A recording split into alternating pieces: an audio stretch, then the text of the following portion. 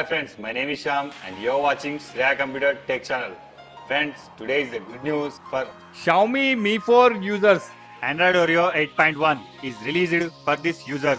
Friends, if you want to get real feel of Oreo 8.1, then you have to follow this procedure. Before installing this ROM, we need to enable 3 steps. Enable developer option, unlock bootloader, and the third one, install twrp. Let us our device boot into twrp recovery mode by pressing volume up and down and power button simultaneously.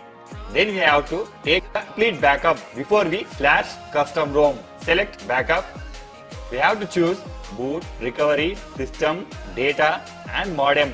After selecting these, swipe right to confirm. Press on back. By wiping this temporary data, it will allow to cleanly install to this custom ROM. Select wipe, select advanced wipe, select Dolby Notcat system, data, swipe right to confirm. We need to go to here to install stock ROM. By pressing back, here you may find install. Select Oreo 8.1.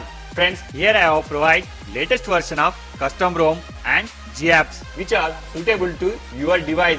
Please find in below description and you may download it. After selecting this Oreo 8.1 ROM, swipe right to install. Click on back, select the GApps.